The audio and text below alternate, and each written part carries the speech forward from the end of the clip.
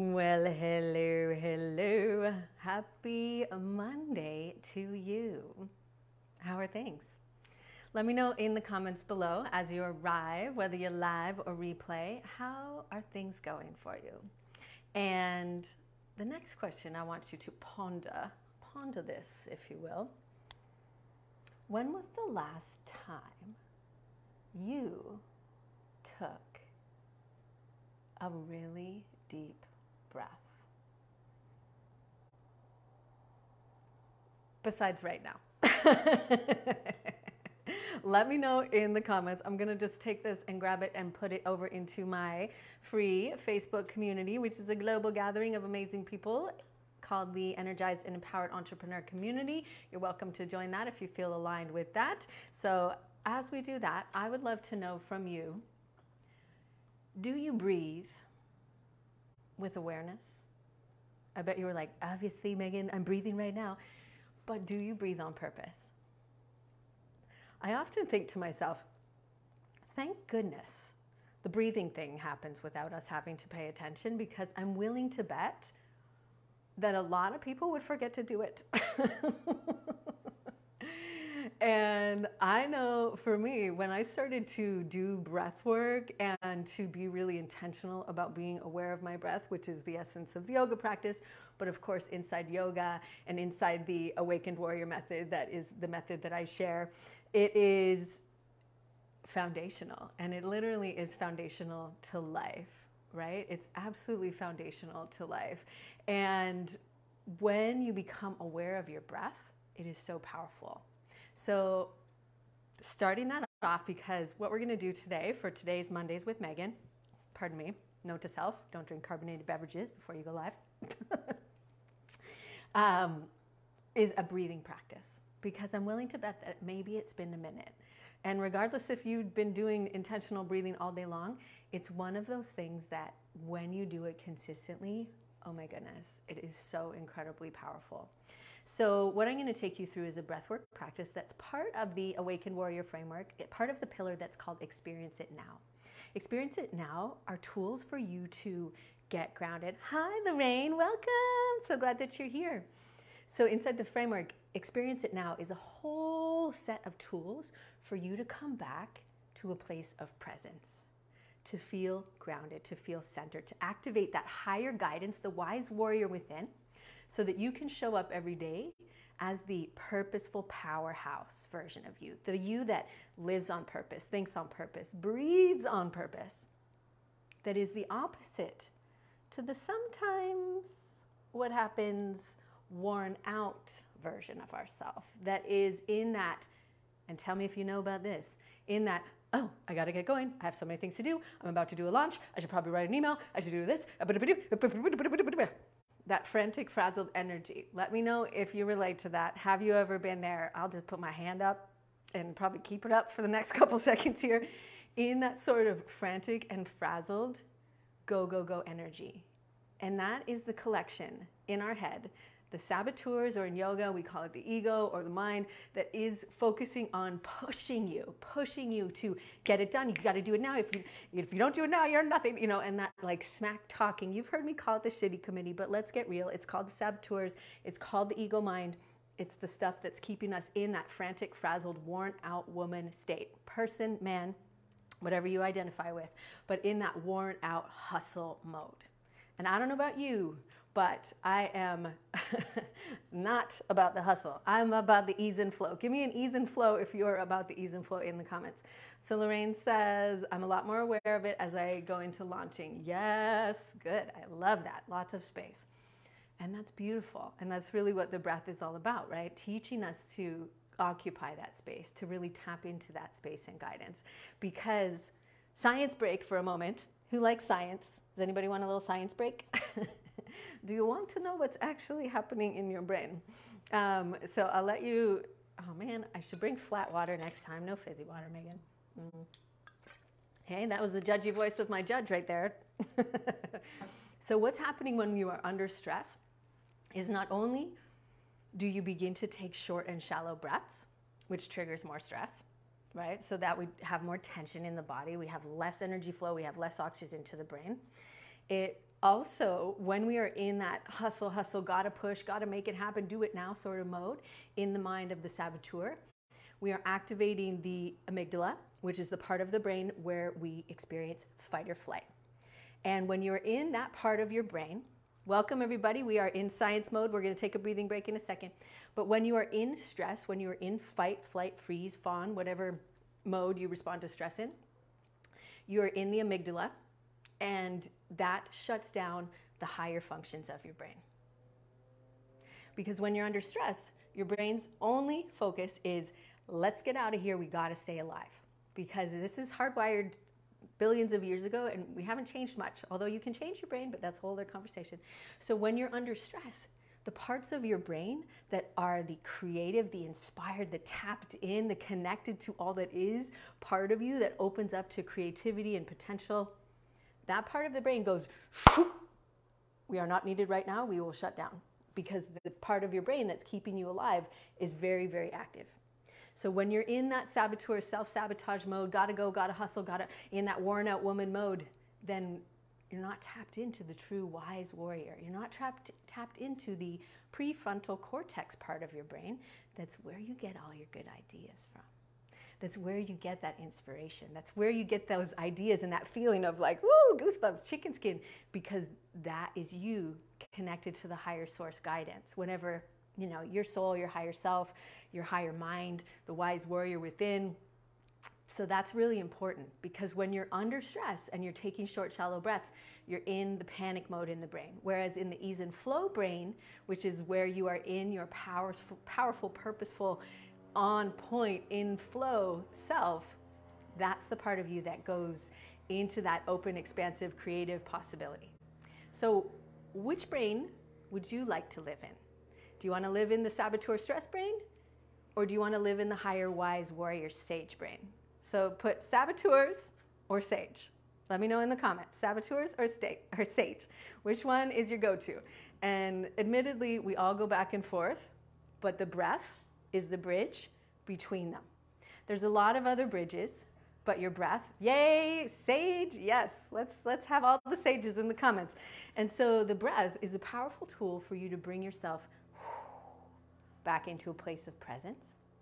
And within a few short, deep breaths, there's measurable differences in your body. Your cortisol level comes down, so that's one of your main stress hormones. Your cortisol level comes down. With continued breathwork practice, your inflammation levels come down, your tension levels drop. So it's very, very powerful, right? And so within 3 deep breaths, so that's really not that long. It's about 20 seconds, right? And we know that stress is associated not only with feeling like cranky and frantic and frazzled and not getting everything done the way you want to do, but it's also associated with a whole lot of other stuff that is not good, not good. Every major chronic disease has stress as a risk factor. I could probably just stop talking there, and that might be enough to convince you to take deep breaths with me. I don't know. We'll see. Sometimes it's a harder sell, but not for you, because I know you know. I know you get it, because you want to be in sage. I love it. I love it. So breathing is so powerful, right? So we just talked a little bit about the physiology and the science, and also from the energetic perspective. When you are grounded, when you are in a state of presence and balance, then it helps you to be able to take the next step forward from a place of aligned, intentional awareness, right? Not in the, holy shit, I have so much to do, I'm never gonna get it done sort of vibe. Everything is energy. We all know that, right? But from the purposeful, powerhouse version of yourself, right? That lives on purpose, thinks on purpose, moves on purpose, breathes on purpose, and is bringing your purpose to life. That's what the purposeful powerhouse is all about. So put powerhouse in the comments if you're like, yes, that is the me that I want to show up in my launch as, or in your email content, or in your sessions, or your sales calls, or your life, or whatever. Yes, feels so much more purposeful for sure. Yay, beautiful. I love that. Thank you for being here and for commenting along. I appreciate that. So what we're going to do is take a breathing break now. And I'm going to have you close your eyes, because I'm going on the assumption, tell me if I'm wrong, that you should be able to safely close your eyes, because if you're listening to this while you're driving, we need to talk. none of that. So only if it's close for you to, safe for you to do so, I'm going to have you close your eyes, okay? I'm going to have you close your eyes. And what we're going to do is we're going to do 2 different breathing practices. And the first one is called Sama Vritti. So Sama is the root word for same. Vritti is fluctuation. So basically it means even breath. And when we bring your breath to that even rhythm, we find a little bit more balance, right? So when we do the breath work, because in yoga teachings, and in many different cultures around the planet, including here in the beautiful Maui, and many different disciplines, we know that the breath carries with it a powerful life force energy. So in yoga, we call it prana. So the breath work is pranayama. So we're controlling the flow of the breath so that you can bring that beautiful life force energy throughout your entire being. And we want to have that be very balanced for this breath, because it's helpful for your hormonal balance. It helps you to bring to a state of calm, said to balance the 2 hemispheres of your brain, the masculine, feminine sides of your being. Oh, so many things. Oh, just by breathing. Who knew? Powerful. Who knew? The yogis, so wise, so ancient, right? And now we get to use these powerful practices in our busy modern lives. So thank you for taking the time out and taking a little breathing break with me. So here we go. First thing we're going to do is an even breath. And I'm going to have you go 4 counts in and 4 counts out. And just as a light refresher, when we are breathing, we start from the bottom up, much like you'd fill up this bottle of water. You're going to breathe into your belly and you're going to keep filling all the way up. And then when you breathe out, you empty from the top down. Okay, so let's do that by placing one hand on your tummy, one hand on your heart. And then you're going to roll your shoulders back. And please remember, only if it's safe for you to do so, please go ahead and close your eyes. So we're going to breathe through your nose if you can. And let's breathe all your air out. Ready? Breathing in for 4 counts. For 1, 2, 3, 4. Breathing out for 4, 3, 2, 1. 3 more. Breathe in for 1, 2, 3, 4. Breathe out. 4, 3, 2, 1. 2 more on your own. Count them in your head.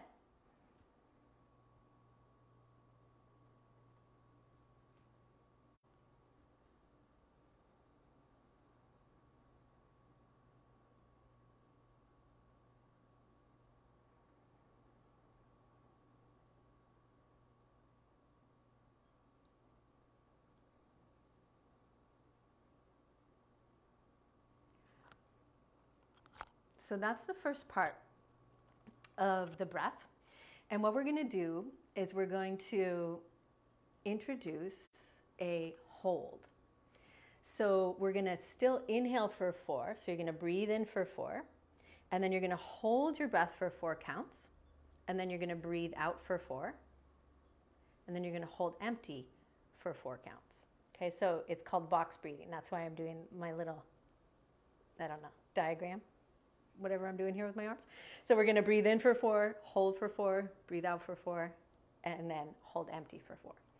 So if you find that retaining your breath causes you to feel any sort of way that isn't just calm and centered, i.e. if it makes you feel anxious or if it just feels not right to you, just go back to that first even breath, okay? And so if you want to try the retention or the holding of your breath, I like to give one little last analogy before we do it.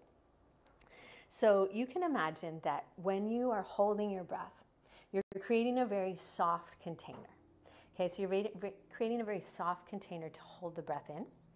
And on the inside of that little container is like when you were little. Tell me if you did this in the comments. Maybe you went out and you caught butterflies or you caught dragonflies and you're really excited and you were going to take it home to show somebody. Okay, so when you're holding the breath, I want you to imagine that you're holding this very precious, beautiful thing very safely and gently. There's the difference between that holding of the container and holding the breath and really holding it. Okay, so that's quite the difference. And so I want you to not grip it. I want you to really just yes, delicate, very delicate. right? So it's almost that you're holding the container. This is next level. It's almost like you're holding the container, but while you're holding the container, you can feel yourself still expanding. Okay, so let's just, if that's like, what?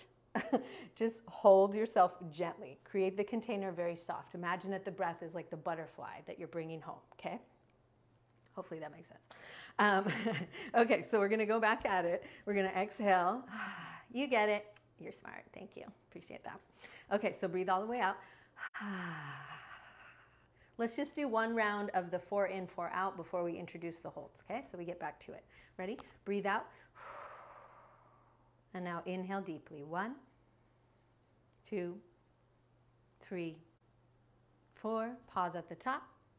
And exhale slowly for 4 counts. 4, 3, 2, 1. We're going to introduce the hold. Ready? So breathe in for 1, 2, 3, 4. And now hold your breath gently for 4, 3, 2, 1. Now breathe out for 4. Slow and steady. 4, 3, 2, 1. Stay really soft. Hold empty. 4, 3, 2, 1. Inhale. Pause. Hold.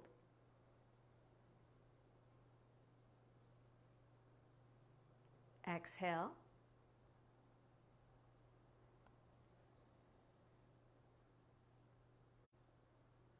Hold your breath softly.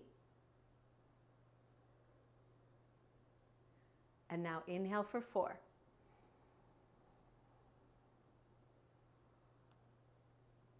Hold your breath for 4, 3. Stay soft and relaxed. 2, 1. Now breathe out for 4, 3, 2, 1.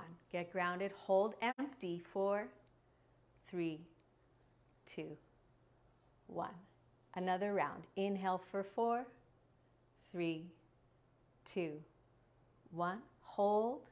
4, 3, 2, 1. Exhale. 4, 3, 2, 1. Hold empty. 4, 3, 2, 1. Do one more round on your own.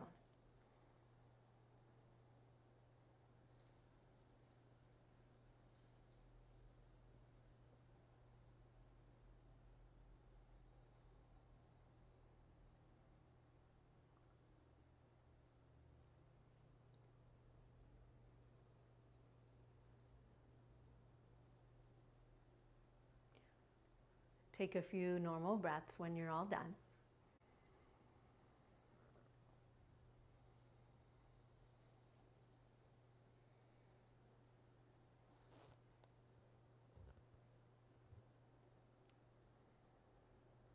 And then when you're all done with that, put a 4 in the comments to let me know that you're finished. And then after you put a 4, let me know how you're feeling.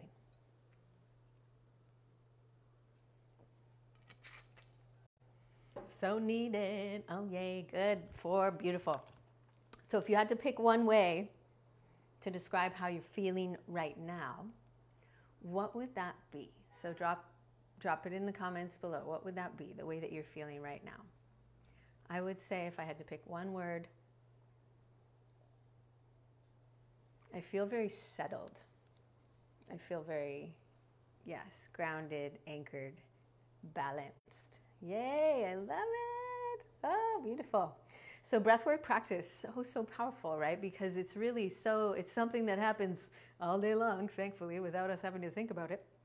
But it's such a powerful tool for centering, to go from feeling that frantic, frazzled, worn out, gaga, gaga, gaga, gaga energy to very grounded, centered, balanced, tapping into the wise warrior within, tapping into the higher mind, truly, literally activating the higher centers of your brain. So not only is there an ancient practice, thousands of years old, there's also a lot of science that overlaps.